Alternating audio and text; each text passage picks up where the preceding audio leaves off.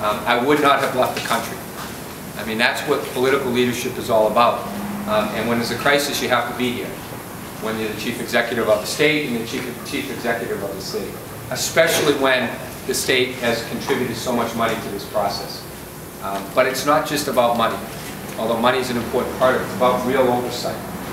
And again, for the chief overseer who gets paid $200,000 a year as part of his salary to make sure that this city is run right, for him to answer that his problem is he's only here to balance the budget and not to deal with anything else is wrong. And he's basically derelict in his duties as is the mayor. Very simple. If I had a crystal ball and I could predict the future, will I not only not take a vacation, but I will try to prevent things from happening. Unfortunately, I don't have a crystal ball. I don't think anybody has it.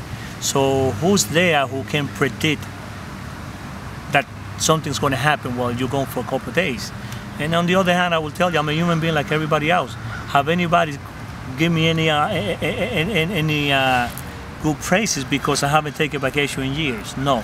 Have anybody has said anything that we've been working for 7-8 months straight, right after I got elected, to try to fix the problem? No. So am I different than any other human being? So because I'm a mayor, I have to be handicapped and be held hostage in a corner just because I have to dream that something might happen?